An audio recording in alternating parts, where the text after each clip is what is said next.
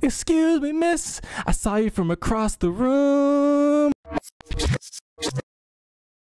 What's up everybody, Rodrick here with the TONOR TC-2030 USB microphone kit. Now a lot of YouTubers don't realize this, but your audio quality is just as important as your video quality. Bad audio and a great video makes the whole thing a bad video. I recently did unbox another TONOR microphone, which I'm actually using right now, spoiler alert, and I've been very satisfied with it, and that one was a bit cheaper than this one, so this one I'm expecting to be amazing. Because the cheaper one was great, I'm really looking forward to see how this one sounds. Because this is a USB microphone, you don't need to do anything special to get it to work. You just plug it in the USB port and you're good to go. Plug and play. Simple, easy, straightforward, to the point. This microphone features a gold-plated 24mm large diaphragm, a professional sound chipset with a sampling rate of 192 kilohertz and 24-bit, noise reduction, high-fidelity sound, and comes with all the accessories you need, including an upgraded stand. The box is looking good, pretty weighty, so I know there's quality inside. Let's get inside. Oh yeah, we are ready. We got an instruction manual.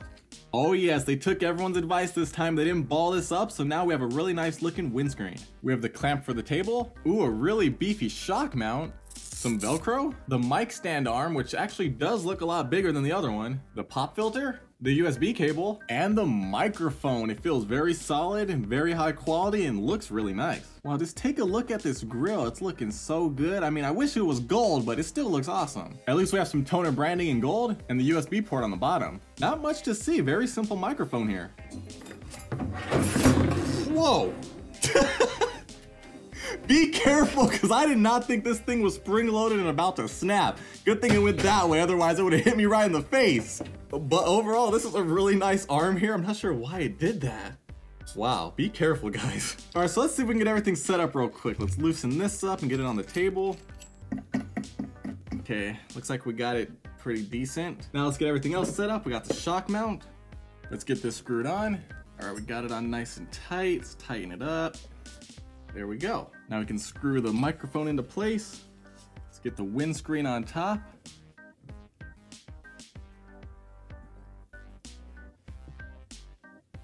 All right, looking good. Now we got the USB cable. Let's get this thing connected. All right. Now we gotta plug it in and we're ready to go. You guys ready? We're gonna switch over to this microphone and see how it sounds.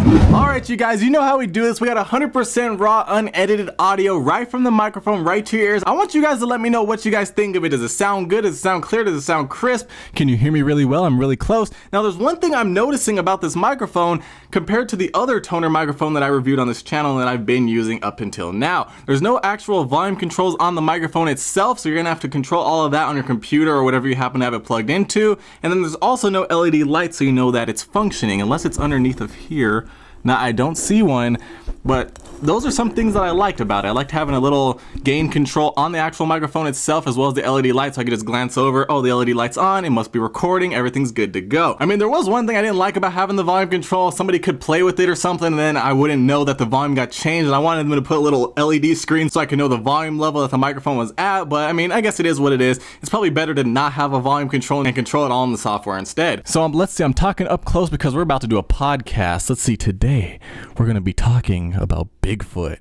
Do you guys believe in Bigfoot? Sasquatch. I think I've seen him before. I went camping one time on a trip. It was pretty crazy. And now I'm talking really loud, really close to the microphone. I'm sure it's blown out. It might not be. I don't know. It has noise cancellation and stuff, so I mean, it's possible it sounds good. Now let's see. Let's move it pretty far away from me. See how far I can get this arm to go. All right, so it's way up there. I'm way over here. I'm talking at a kind of elevated level, and now I'm talking normally. So like, if you want to go hang out with me later, that'll be cool because I don't have any friends. But let's see, I'm talking loud now. I'm super hyped up. Let's get the party started, guys. Woo! Whoa, I got some echo in here. All right, well, let's see. I don't know. What do you guys think? How do you think the audio sounds? Remember, I'm just using that default, just plug and play, ready to go, start recording, and here we are. This is what we're doing. Oh, I don't know. I think this could be a good microphone as long as it sounds good. I mean, the quality and everything's good. This arm I just got to get used to. I mean, it's really big compared to the other one. Like, I have the other one sitting right here out of the shot. Like, it's so small. Let's see. It's basically goes up to here. It's almost fully extended, and this one is almost the same height with just this one arm right here. And then we have this whole long thing right here. Like, seriously, this one right here is perfect for podcasting. If you have like some, I don't know why you would do this, but if you want to share the microphone with someone else, you can talk. All right, so let me know what you guys think. Do you think Bigfoot is real? Let's move it on to Mike over here. and then Mike starts talking over here, and there should be a cardioid pattern or whatever. So when you talk to the back of the microphone, it has less audio. As we go around to the front, it starts traveling, and then it comes through the front. You know what I'm talking about. It's supposed to pick up the audio from this direction. That way, if there's stuff going on in the background over here, it doesn't pick it all up, and it's a lot quieter. That way, if you have cameras, autofocusing and whatnot, it won't be picking it up as much. But I'm just hoping this microphone's good. As long as I get used to this giant arm and can conceal it somewhere, that will be great. I just gotta figure out what I'm gonna do with it.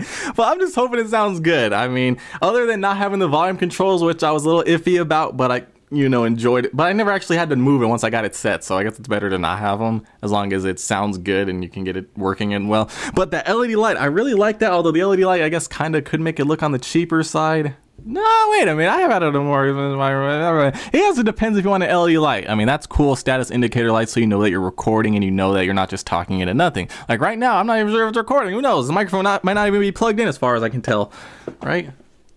You know what? Let's take off the windscreen. Let's do a little test. We're gonna do windscreen. I'm gonna blow into it. I just blew into it, and I'm doing some ASMR. Yeah, feel the tingles. All right, and then I'll take off the windscreen. And now I'm whispering into.